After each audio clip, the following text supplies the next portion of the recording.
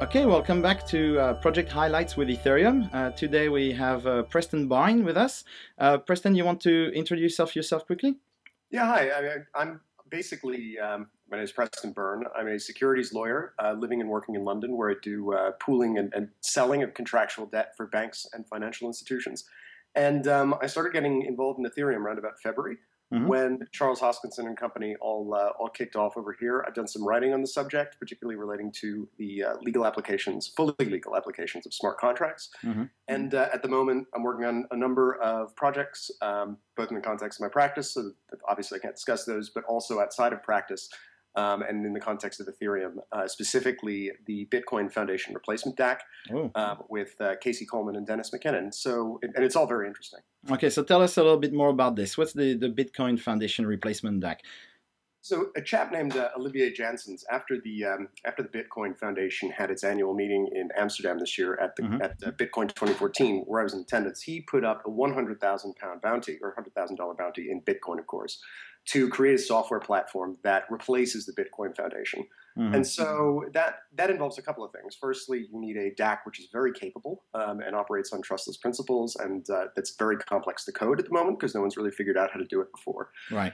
In addition to that, you need to tie it in really with a legal entity and a legal structure, because in order to serve a representative function, in order to get someone on the phone and hold policy positions, you need a central, we hate to call it this, but it's a central point of failure, but it's also a degree of centralization. Mm. So the approach that we're taking is that we're not actually out to replace the Bitcoin Foundation. I think what they do very well. To date, particularly their advocacy work has been excellent. But what we're doing is we're trying to develop something which can serve as a test bed, really, for community-based governance, which can also have legal structures in place, which means that the legal entity will be obliged to act in certain ways in relation to the DAC, without necessarily fettering its discretion. As a board of directors can't say, we will follow the DAC in all cases. Because at that point, they're not exercising the powers of the company, which is something that they're required by law in most jurisdictions to do. So it's really an experiment to see how we can start using decentralized computing in traditional corporate applications, whether it be decision making. There will be no issuance of shares, no issuance of debt. This is not a crypto equity project.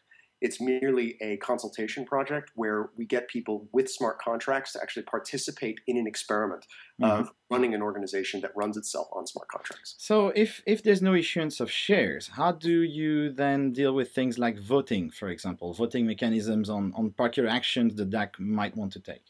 So the structure that we've come up with is that the DAC would actually be a captive of a charitable organization. So in the US, if we do it there, a 501c3, or if in England, a community interest company. So there's no shareholdings there, but what you do is you have boards of directors who are obliged to carry out their functions in accordance with the organization's purposes. So there's no share ownership, but what we do is we're going to create a mechanism where people are able to trustlessly communicate their wishes and their views, weighted to a certain extent on their reputation within the community. And the board will then be obliged, by entering into a trust deed, to consider those decisions in making its own decisions. Mm-hmm. And the real benefit to that is that there's no way you can really fraudulently build a sort of political or policy consensus, because you can see, because all the instructions are trustless, who's done what, how, what they've said, and the board can't then turn around and say, well, so let's say the community says we want the board of the association to support I don't know, let's say support law reform. We want this particular money laundering provision to be opposed. Mm-hmm. So someone puts it to a vote. The community then says, right, cool. They vote in favor of it.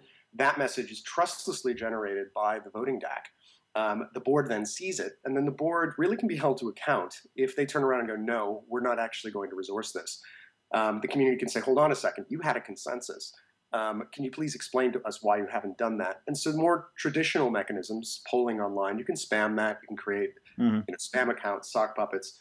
When you start doing it and building in costs on Ethereum and start using crypto ledgers for this purpose, that becomes much, much harder to do. Right. And particularly when those votes are paired to individuals who have certain reputation weightings within the community on the basis of their contributions to it. So if they code particularly well, the idea would be that on the basis of contributing code, they'll eventually be able to contribute more code directly because they'll have proven themselves in the eyes of everybody else that they're capable of doing it. So the mechanism really is creating something where a corporation can be advised what to do by the cryptocurrency community, and seeing how that relationship plays out, seeing what friction arises, seeing how we can make that more efficient. Because ultimately, you can't, when you start dealing with corporate governance, you're dealing really with very qualitative things, because there are actions which you can't boil down to code. There are long-term strategies, hiring and firing decisions. And our goal is to set up the first consensus mechanism and say, guys, test the daylights out of it. And after we run it for 3 or 4 months, let's see how we can make it better. Let's see how we can make it more efficient. And let's see if we can actually talk, after doing this for 6 months to a year, to regulators in various jurisdictions, to banks, to businesses, to schools, to governments, and say, hey guys, look what we've been running. Why don't you give this a try as well? So it's really a first attempt. It would be the first instance of where a legal entity has some legal obligations to community members as expressed through a DAC, which is trustless. We pretty much cracked how we're going to do it. The legal side, the coding side is reasonably advanced. And it's a very interesting project because if you do this once, you can then apply it in a range of other applications. But rather like Bitcoin, it'll have to withstand 4 years of very consistent use and abuse before I think anyone is going to start taking it seriously in commercial applications. Okay. And what sort of, you mentioned the timeline starting with governance and transparency and subsequently voting and then applications to other industries or verticals. What do you see as the timeline for the launch of something like that? How far down the development path are you with Dennis and Casey? I mean, Dennis and Casey would probably shoot me if I held them to I think, just keeping it very, very general here, I think the code base should be done in a couple of weeks. The very basic architecture, it's mostly done. Dennis has been very, very out in the open about his Ḍoug platform, which he developed a couple of months ago. It's based on that. So I think the very first iteration that we're going to see on Ethereum testnets is probably a couple of months. In terms of seeing more corporate applications of the same stuff, this clearly isn't going to be suited for that, and it'll be something which a lot of people observe and then have to make their own input, their own decisions, see where it's weak, see where it's strong. As their sort of DAC legal advisor on the project, that's going to be an ongoing process, figuring out what the weaknesses are, what the strengths are, what consensus mechanisms work, which ones don't. So it should be a very interesting experiment over the next 6 months. And okay, and will you make the code for this available publicly? Is this going to be an open source project? The intent is for the project to be completely open source, beginning to end. I'm not sure what we've talked about, some intellectual property things and stuff like that, but I think the very firm intent is that this is an open source project, not a silo that's designed to make money for its founders. And in terms of the bounty, we were talking just before the call, Stephan, there is a bounty out, but unfortunately as a lawyer, you can't really accept those kinds of things when you work in a corporate organization. So yeah, I'll be passing on that if we're fortunate enough to win it. But no, more for Dennis and Casey. I'm sure they'll like that. They're the brains of the operation. I'm just brilliant. So he's also a lawyer, which actually is really interesting because he's a lawyer who can code, and as a consequence of that, he's really brings a very unique perspective to the project. Dennis as well. Dennis is just brilliant, and it's been an absolute pleasure working with them both on it. Brilliant. Well, we're running on 10 minutes. Is there a URL, a blog, or something like that people can go to and learn more about this? At the moment, no.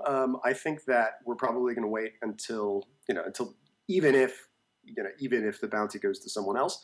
I think that it's very likely that the project is just going to proceed apace anyway. At the moment, it's not really ready for public consumption.